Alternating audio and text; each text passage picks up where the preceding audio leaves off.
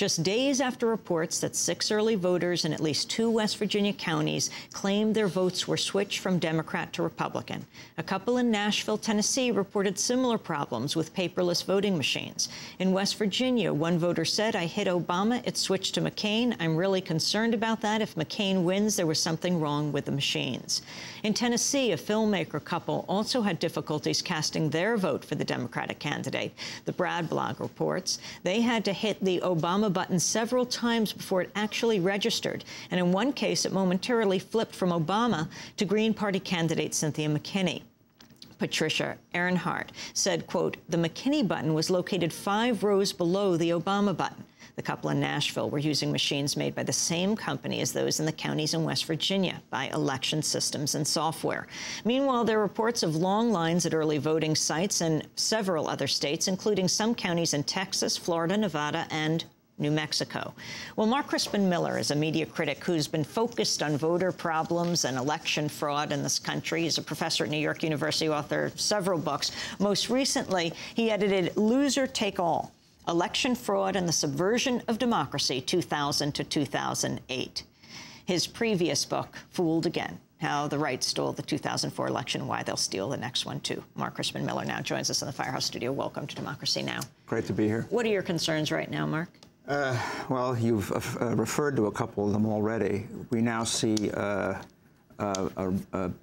burst of vote flipping by machines, electronic voting machines in a couple of states. This is something that we saw in at least 11 states in the 2004 election. Hundreds and hundreds of people coming forward to say, "I pushed the button for Kerry and the button for Bush lit up." So clearly, this was a systematic programming decision by the people in charge of the machines, which in that case, and this one, is the Republican Party. We're also seeing systematic shortages of working voting machines in Democratic precincts only. This is also something that did not happen only in Ohio in 2004, but happened nationwide. That election was, in fact, stolen. How do you know that? Well, I know because there's been an audit of the vote in 18 counties of Ohio by a researcher named Richard Hayes Phillips, who had his team literally scrutinize every single ballot that was warehoused in 18 Ohio counties. They took over 30,000 digital photographs. This is not speculation, Amy.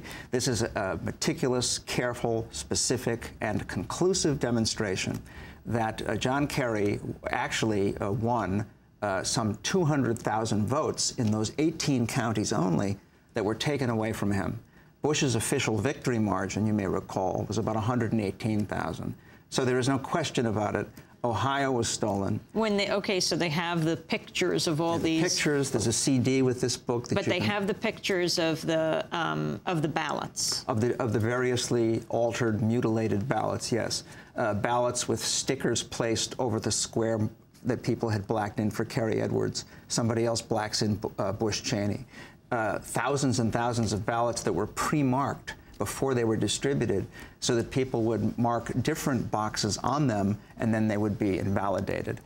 Even more chilling is the fact that after Phillips did his research, the boards of elections in 55 Ohio counties destroyed all or some of their ballots in defiance of a court order.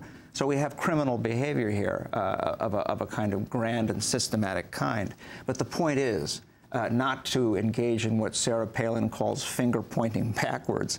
The point here is to note that we're dealing with a consistent pattern of subversive behavior by the Republican Party since 2000 and extending all the way up to the present.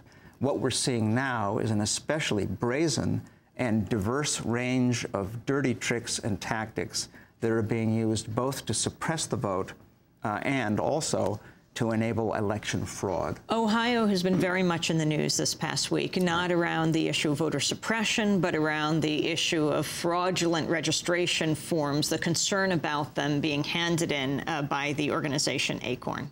Yeah, the whole Acorn thing is a first-class propaganda drive. Acorn has done nothing wrong.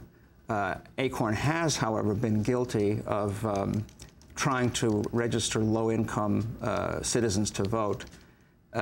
because they've been in the sights of the Republican Party for several years now, they've always been extremely scrupulous about checking the registration forms that they garner from their volunteers. You know, they pay people, basically, to register other voters.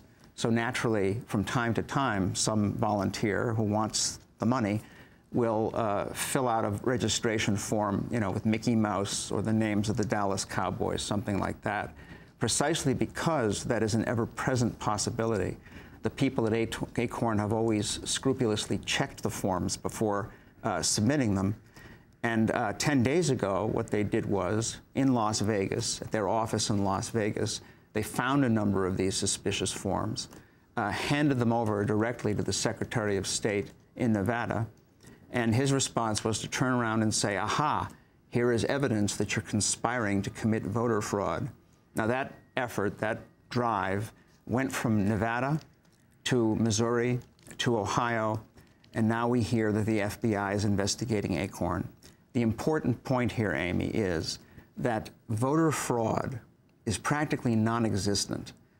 Several studies have taken a close look at this and found that there really is no voter fraud of this kind.